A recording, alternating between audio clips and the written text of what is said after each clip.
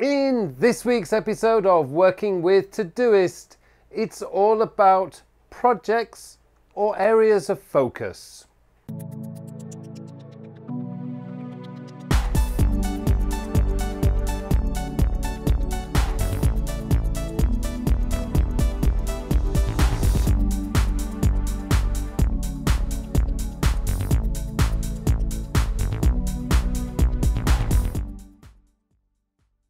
Hello and welcome to another edition of Working with Todoist. My name is Carl Pauline, and in this week's episode I want to show you the two different ways to organize your stuff inside Todoist. So this was going to give you how to set up your projects, but essentially whether you need to be setting up your Todoist via your projects or whether you should really be setting it up as areas of focus. And the two are actually quite different, and it really does depend on the kind of work and the kind of lifestyle that you personally have. This really kind of revolves around my whole system, which is create a system that works for you. And not everyone works in a project-based working environment. Many of us, myself included, really generally are doing the same kind of things every day. I'm a content creator and a teacher.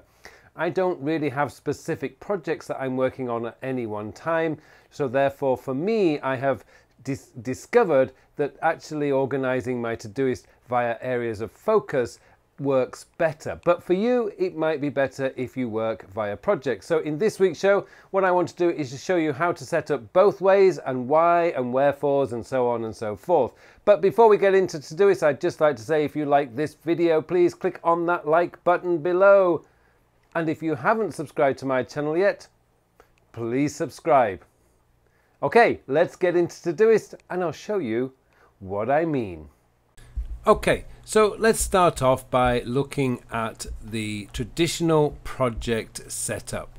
So essentially what we have here is a set of projects. This is related to my personal life and this is related to my work life. So you can open that one up on a weekend and I can work on my personal projects, and I can open up my work project folder and have all my individual projects organized below the work. Now this would be, in my opinion, the best way to actually organize a project-based Todoist system, and it works very, very well.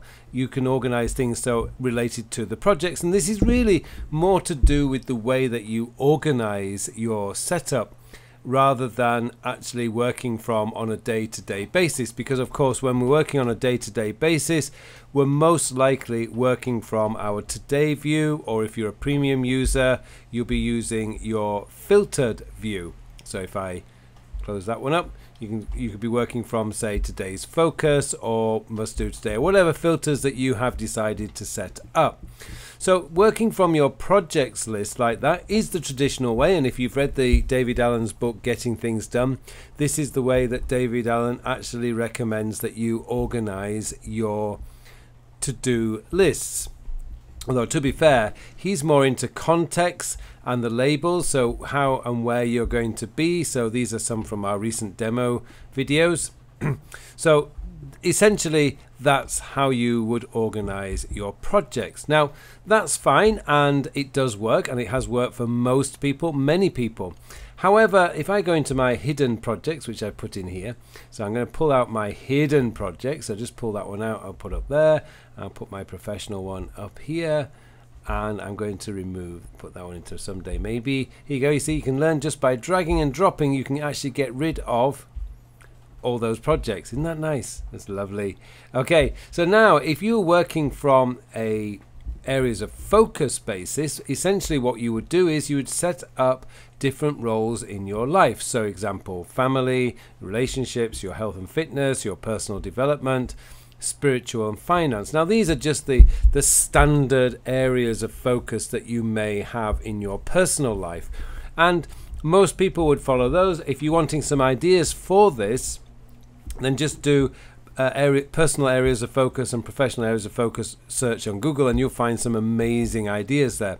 And then of course you've got the professional. Now if I was taking my situation, then I'm a teacher, so I've got to keep contact on my students. I'm also a content creator. I manage a number of people. I've got marketing and a sales to work on, so I would create different little areas to work on from here.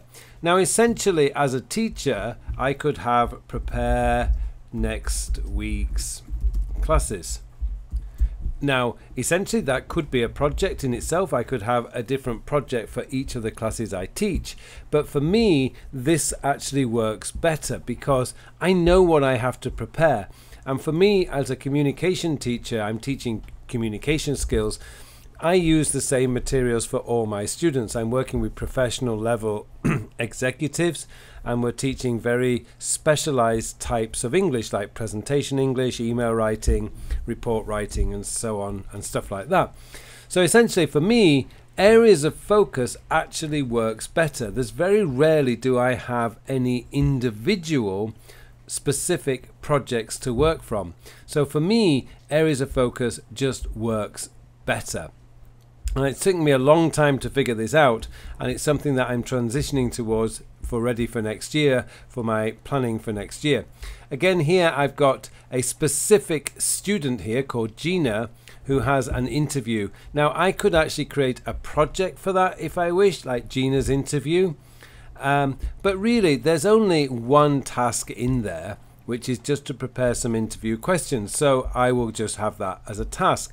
So for me, areas of focus makes more sense. But as I said in the introduction, it really does depend on the type of work that you're doing.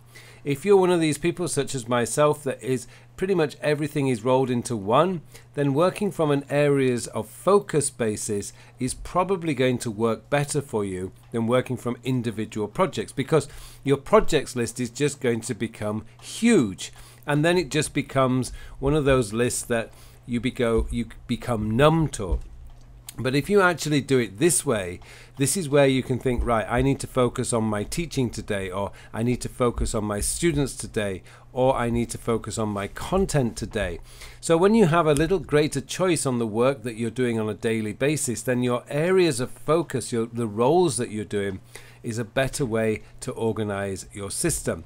But as I want to really stress, this is entirely up to you and the way that you work, and indeed maybe the way that you think. For me, projects don't necessarily work because I don't really have specific projects to work from, but areas of focus is a much better way for me because it allows me to be able to choose what to focus on if I'm working from project view. Okay, that's really all I wanted to cover today. I wanted to give you the choice, or to show you there are a couple of ways to organize your projects lists in Todoist. Actually, it's fair to say that you could do this in any to-do list application. But in Todoist, this is how you would set it up. Entirely up to you how you want to do it. I hope you found this useful. I hope it gave you something to think about. And it just remains for me now to wish you all a very, very productive week. Thank you for watching this video.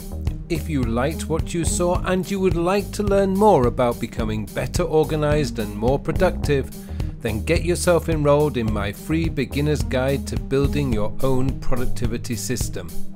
And if you'd like to learn more about how I can help you, then visit my website at carlpullein.com. All the details are in the show notes below.